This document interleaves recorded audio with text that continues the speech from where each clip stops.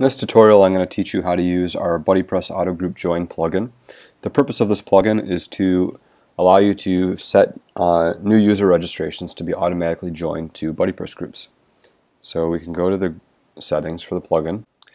You'll notice it tells you that if you want to automatically join users to a group, you should go to the Groups Edit page and click the group. And then from here, you'll see this new panel here, Auto Join Users to this group. So you can set it to join all new registrations or none. So if you set all new, then anybody who registers to your site will automatically be a member of the group. And you can also click to join all existing members. If you do that and click Save Changes, then anybody on your site, all members will automatically be added to the group as well. And then let's go back to the plugin settings.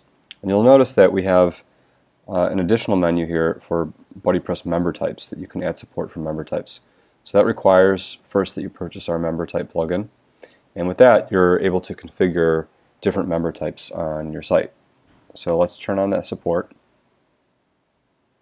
and you'll notice we already have the member types plugin running here, and from here we've got these member types we've created. So we have worker and employer types on this demo site.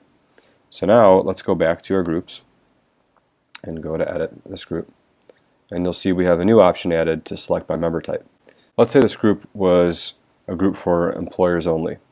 So I could go here and select by member type and say that I want to add all employers on the site automatically to the group, and I can also select that I would want to add only new users who sign up as employers to the group as well.